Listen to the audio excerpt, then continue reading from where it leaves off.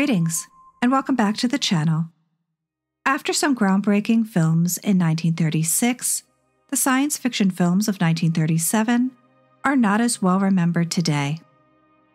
These films blend elements of action, adventure, and mystery with subtle nods to futuristic themes, almost barely there elements of the genre, creating a distinct approach with varying degrees of success, but ultimately falling short, especially in its storytelling.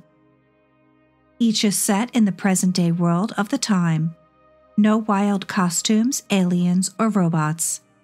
There are more gangsters than futuristic tech. So these are almost blink-and-you-miss-it sci-fi, except for one short film. But we do get another opportunity to see Boris Karloff and Bela Lugosi, though not together in the same film.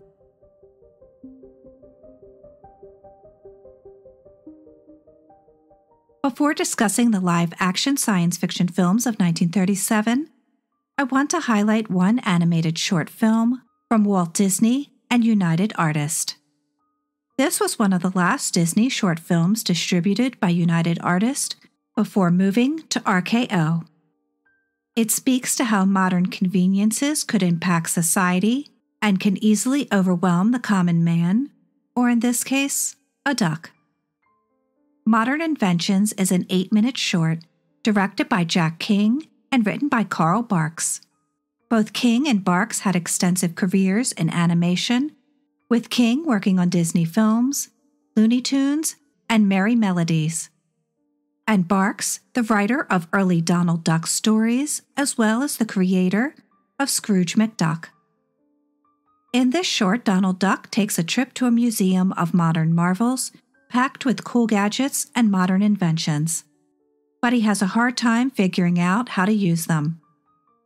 He's followed around by a polite robot butler who is constantly asking for his hat. Your hat, sir.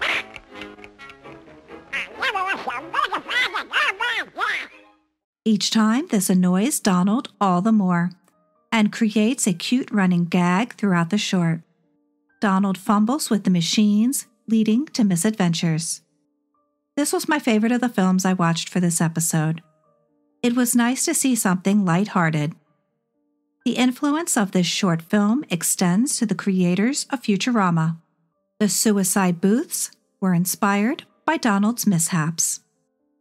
Modern Inventions is available on DVD collections like the Walt Disney Treasures, as well as on YouTube and the Internet Archive, and I'll link them in the description below. Before continuing with the films of 1937, if you are enjoying the content, please give the video a thumbs up and subscribe for more History of Sci-Fi episodes. I've also started a Patreon, which I'll link in the description below. Your support is what keeps this channel thriving, and I'm thankful for everyone stopping by and sharing the love for this amazing genre.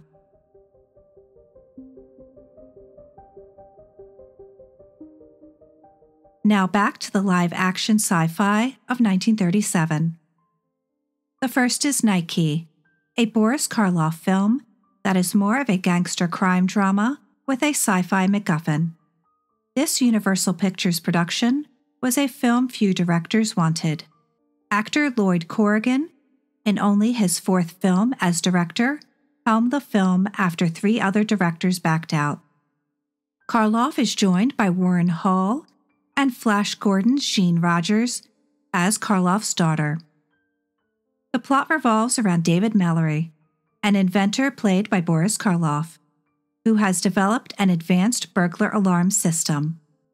Mallory is portrayed by his business partner, who steals the profits from his invention. Mallory goes on a path of revenge and deals with gangsters led by a baby-faced guy named the Kid. This is so Mallory can provide a small nest egg for his daughter before he goes completely blind. He's aided by a small-time criminal, Petty Louie, and everyone wants Mallory's gadget to help them commit crimes. This device is the only thing that makes this science fiction. Not sure if I can recommend this to anyone other than Boris Karloff, filmography completist. He elevates the film, but only slightly. It's not a bad film. It's just that the story isn't memorable. Petty Louie is a good sidekick, but the kid as the main gangster is laughable. I wish this film took advantage of the burglar alarm system and went with a crazier and more creative sci-fi story. Make the invention more visual to keep the audience engaged. The film was over budget and over schedule, with a final budget of $192,000. But it still seemed like a story that was better suited for a serial than as a feature. Night Key is available on DVD as well as a colorized version on the Internet Archive, which I'll link in the description below.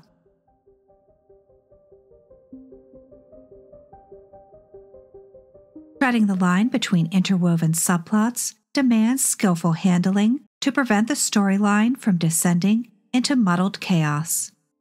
Nonstop New York begins on New Year's Eve 1938, when a down-on-her-luck actress goes back to a strange man's apartment, and while in the other room, the man is murdered by a mob boss. They didn't know she was there and could serve as a witness until she escapes back to England. I'm surprised this plot point of an unmarried woman going to a stranger's apartment got by the production code rules of the time. Based on the 1936 novel Sky Steward by Ken Attawil, Nonstop New York stars Anna Lee, who we saw in 1936's The Man Who Changed His Mind. This British film is another collaboration between Lee, her husband and director Robert Stevenson, and co-star John Loder. Once Jeannie Carr, played by Anna Lee, is back in England, she realizes that an innocent man is about to be executed for the murder she witnessed. Compelled to tell the truth, she stows away aboard a state-of-the-art, futuristic transatlantic airplane that is more of a hotel than a 1930s passenger plane. The rest of the film takes place on the airplane, as a police inspector, gangsters, their henchmen, a kid who doesn't want to practice his violin, and Jeannie all cross paths, culminating in a fight for survival. The best thing about this film is the set design of the airplane. They use an actual flying boat for the plane's design, as well as a realistic scale model for filming, making you believe that these huge flying hotels existed in the 1930s. Art director Albert W. Merton added Art Deco designs, which was still popular for futuristic storytelling in the 1930s. If it wasn't for the plane's set design, this would be another average thriller crime drama. There were a few passenger-sized planes making transatlantic flights at this time, and flying boats existed, but were not anywhere near this size and grandeur. The New York Times said the film was a well-staged and moderately entertaining Class B melodrama, and went on to refer to the plane as, quote, a transatlantic airplane and richly imaginative as a front cover of Popular Science or a Buck Rogers spaceship, unquote. It's another one of those films from this time that is just average. The script needed some work. Anna Lee is charming on screen. John Loder was a compelling leading man, and I wish he had a better script. At least the actors playing gangsters in this film are better than the ones in Night Key. Nonstop New York is available on DVD as well as for free on YouTube and the Internet Archive. I'll link them in the description below.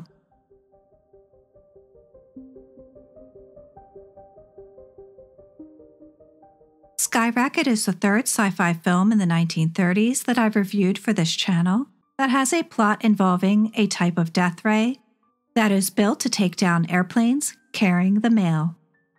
I've already discussed the drama Airhawks from 1935 and the Western Ghost Patrol in 1936. Racket is more of a crime drama with gangsters than science fiction. From director Sam Katzman, best known for low-budget genre films that were not very good but still made money, and written by Basil Dickey, who worked as a writer on Flash Gordon and would go on to work on Flash Gordon Conquers the Universe in 1940 and the Captain America serial in 1944. With Dickey's experience in action serials, you would think it would pay off in this film, but not so much. Starring Bruce Bennett, a former Olympic silver medalist turned actor, though he was credited in this film under the name Herman Brix. He was the lead in the 1935 film The New Adventures of Tarzan. He's joined by Joan Barclay and Duncan Ronaldo. Ronaldo would go on to play the Cisco Kid in the 1950s. Future Oscar winner Hattie McDaniel has a small role in the beginning of the film as Jenny. The film begins with Marion, an heiress who has no interest in her fiancé, Count Barsky, and flees on her wedding day, and through a series of misadventures, finds herself hiding in a small airmail plane as it's about to take off. The airplane, piloted by a government agent who mistakes her for a gangster's girlfriend, is shot down by a death ray. They are taken prisoner and must work together to fight the criminal gang.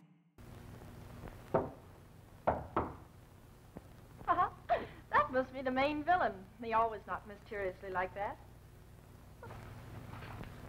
Miss Bronson, I believe? Yes. Oh, so you're the villain.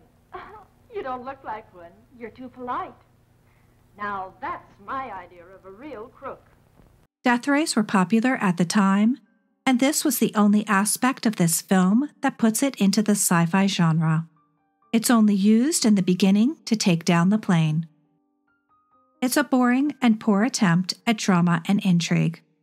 The acting, especially from the leading lady, is worse than the writing. Sky Racket is available on DVD and for free on YouTube, and I'll link it in the description below.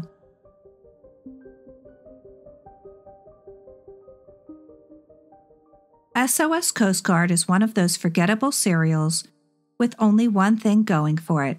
Bela Lugosi playing a mad scientist who creates a kind of gas that can disintegrate objects.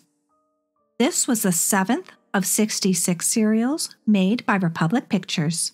They brought us Undersea Kingdom in 1936, the serial that desperately wanted to be the next Flash Gordon. This serial was directed by Alan James and William Whitney. James would also work on the Dick Tracy serial in 1937, and Whitney would go on to work on Dick Tracy Returns, as well as The Lone Ranger, both in 1938. What is most notable about William Whitney is that during his career he pioneered a new style of fight choreography on film that would revolutionize the industry by breaking action down into individual shots rather than showing chaotic brawls. Quentin Tarantino would praise Whitney as one of his influences on filmmaking. Starring Ralph Byrd, best known as Dick Tracy, this time playing a Coast Guard lieutenant hell-bent on getting revenge on a mad scientist, played by Bela Lugosi. Lugosi received second billing for this serial, and oddly he is playing a character named Borov, a name that is an obvious knockoff of Boris Karloff. The mad scientist created a disintegrating gas and wants to smuggle it to buyers aboard a ship that conveniently gets stranded on rocks and needs assistance from the Coast Guard. After a plucky reporter recognizes Borov, he flees and murders our hero's brother. Borov is pursued by the Coast Guard, as well as 2 reporters. There's a cool henchman named Thorg. Our hero eventually tracks down Borov's hideout cave and leads a squad to confront him. The battle includes explosions from disintegrator gas bombs as they work to thwart Borov's evil plans. This is not Bela Lugosi's best work, and he, like almost everyone else, seems to be phoning it in. The film's description makes it sound more science fiction than it really is. There's not enough use of the disintegration gas, and the gas is never really used in a way to show the power this could have on society. The 12-episode serial was turned into a 71-minute feature in 1942 with new footage featuring Lugosi. S.O.S. Coast Guard is available on DVD and for free on YouTube, and I'll link it in the description below if you would like to check it out.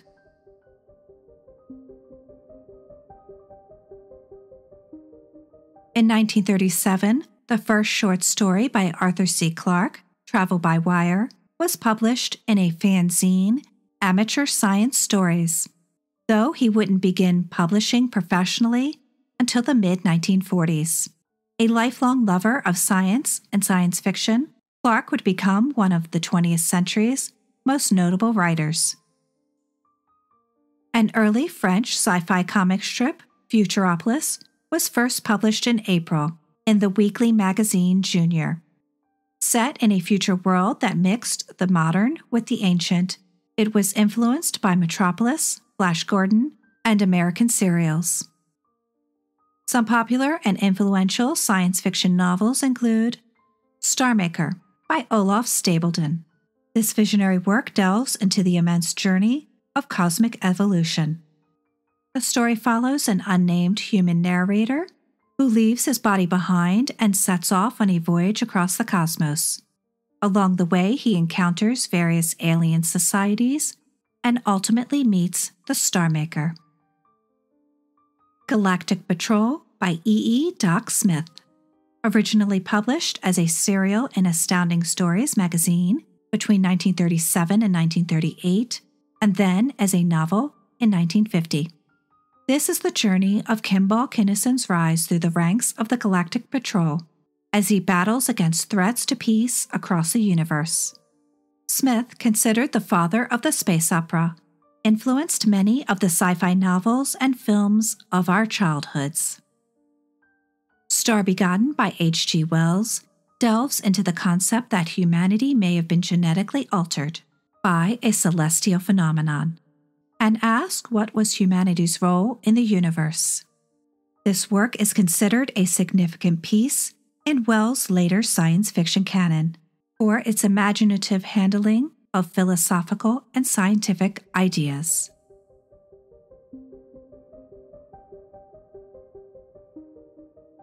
In 1937, the world was gripped by escalating tensions and conflicts. These historical and cultural events shaped filmmakers and storytellers. And so, when looking at science fiction films of the time, it is important to understand what else was going on in the world.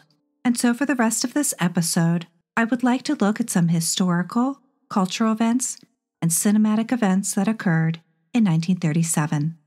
The Spanish Civil War continued, and on April 26th, the town of Guernica was bombed by German and Italian aircraft in support of General Franco's forces.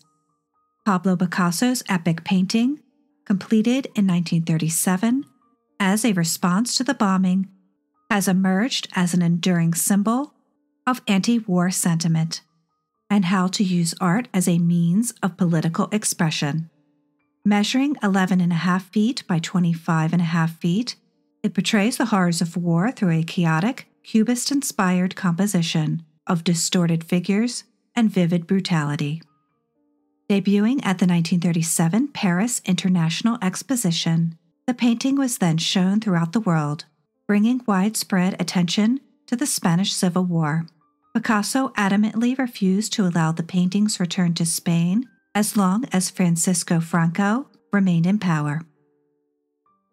Tragedy struck on the 6th of May when the Hindenburg airship caught fire while attempting to dock in New Jersey, resulting in the deaths of 36 people and marking a grim milestone in the history of aviation.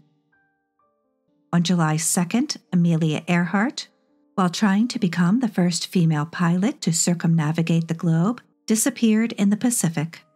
Despite extensive search efforts, the plane carrying Earhart and navigator Fred Noonan were never found, leading to an enduring mystery about their fate.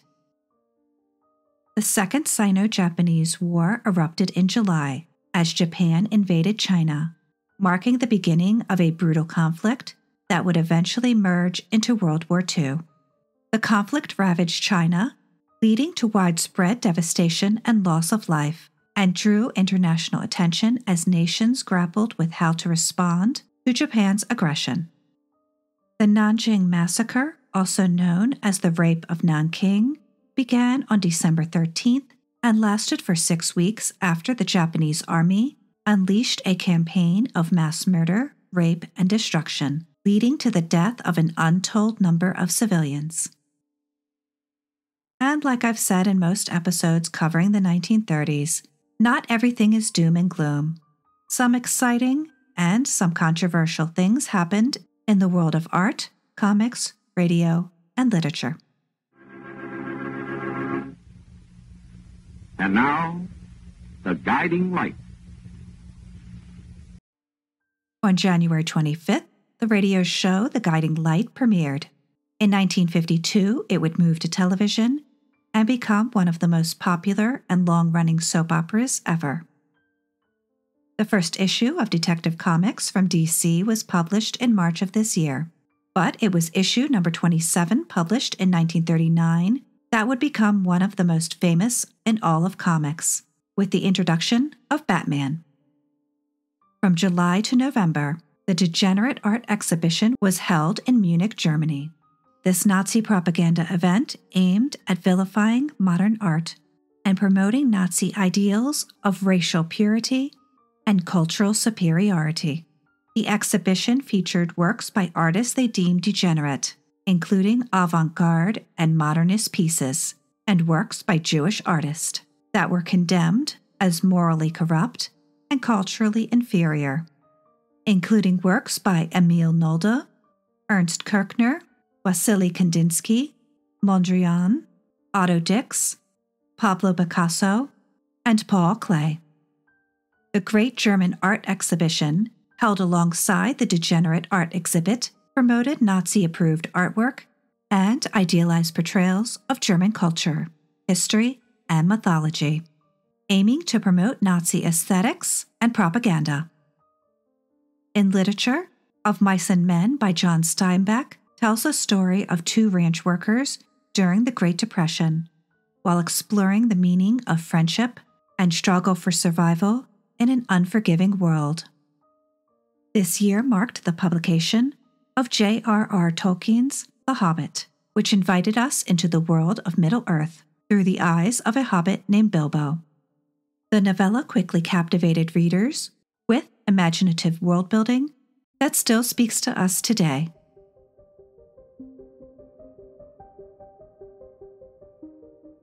"1937 saw the release of the first full-length American animated feature, Snow White and the Seven Dwarfs, from supervising director David Hand and produced by Walt Disney. Its innovative use of color and storytelling raised the bar, paving the way for a series of cherished animated classics still watched today. In technical achievements, the Arriflex 35, the first reflex 35mm camera, was introduced. This revolutionary camera changed filmmaking, using a spinning butterfly shutter and a viewfinder to show what was being recorded. Designed for handheld newsreel filmmaking, it would be used by American troops during World War II, and footage captured during the war was used in the Nuremberg trials. Later models of the camera would be used by filmmakers of the French New Wave, as well as by Stanley Kubrick and George Lucas. Sadly, Jean Harlow passed away on June 7th at the age of 26 due to kidney failure. Her unexpected death shocked the film industry, marking the end of a promising career and leaving an indelible mark on Hollywood's golden age. She's remembered for her films Hell's Angels, Dinner at 8, Bombshell, and Libeled Lady. Harlow was filming the romantic comedy Saratoga with co-star Clark Gable when she fell ill on set. The completed film was released 6 weeks after her death and was a modest hit for MGM. On July 9th, a fire erupted at the 20th Century Fox Vaults in New Jersey, destroying 40,000 highly flammable silver nitrate negatives from the silent film era. The fire, which destroyed valuable film reels and historic artifacts, dealt a significant blow to the preservation of early cinema history and underscored the importance of film preservation efforts. The Academy Awards for films released in 1937 celebrated the film The Life of Émile Zola as Best Picture, Leo McCarey as Best Director for The Awful Truth, Spencer Tracy for Best Actor for Captains Courageous, and Louise Rayner made history winning back-to-back Best Actress Oscars in 1936 and 1937, this time for The Good Earth. W. Howard Green won an honorary Oscar for color photography for A Star is Born. And once again, there were no nominations for science fiction films. The popular comic strip character Dick Tracy made his big screen debut in a 15-episode serial, starring Ralph Bird, who worked alongside Bela Lugosi in this year's sci-fi serial S.O.S. Coast Guard. The famous detective's enduring appeal is evident in various merchandise, video games, and other adaptations. Some of the notable non-science fiction films of 1937 include The Grand Illusion, a French war film directed by Jean Renoir. Set during World War I, the film follows a group of French prisoners of war as they plan their escape.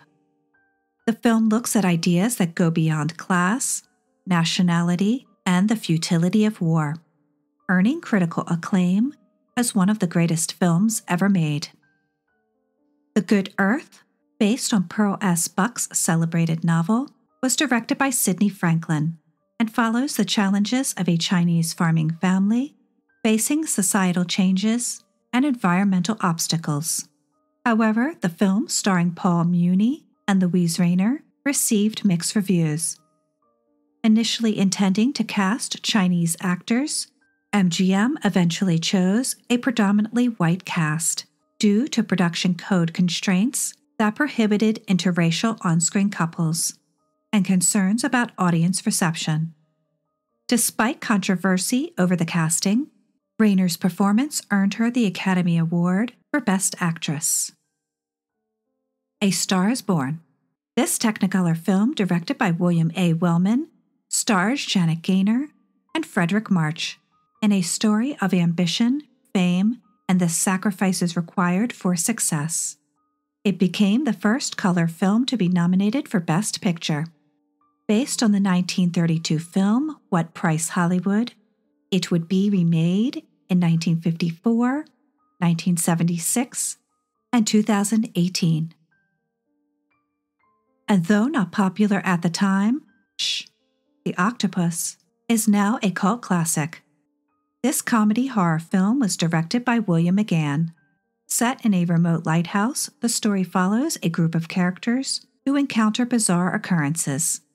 The film is known for its shocking in-camera transformation scene, where an alleged harmless old lady is revealed to be the villainous octopus. This transformation was achieved through the clever use of makeup and color filters, shocking audiences at the time. 1937 was a difficult year for some aspects of filmmaking. From a lack of creativity in science fiction films, to the loss of 20th Century Fox's silent film collection in a fire. But we also saw new camera technology, and Technicolor was making significant strides in the industry. An emerging writer began his career, though not as a professional just yet. Arthur C. Clarke would soon change science fiction. Thank you so much for watching. Please remember to like, comment, and subscribe for more history of sci-fi content. And I'll see you in 1938.